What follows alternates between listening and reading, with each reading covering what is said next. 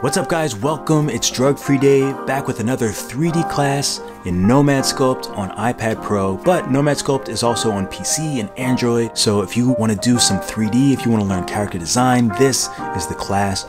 For that, we're going to make a cute girl. We're going to do the lips, the nose, the eyes, the hair. I have so much fun doing this, and I've had so many people ask me to do like character design and do a character design tutorial. I've been practicing for like the last week. I've just been doing faces because I wanted to make sure that I had a nice, fun, cute face for you guys to do on Skillshare, step by step, easy to follow. We're gonna make everything. We're gonna do the lighting, we're gonna do the post-processing. Character designs are really fun, and the best part about it is once you get a base, once you kind of understand the shapes and how to use different shapes for the nose and for the lips, you can use that for any face. Extend the faces, or you can change the shapes and you can make any face. So this is a really great basic class on how to do character design in 3D. I had a lot of fun making it, and I'm really glad that you're joining me for another Skillshare class. I'm pretty much obsessed with the app. Let's get to the next video, the class project, and let's get to the next video, the class project. Nobody's gonna know.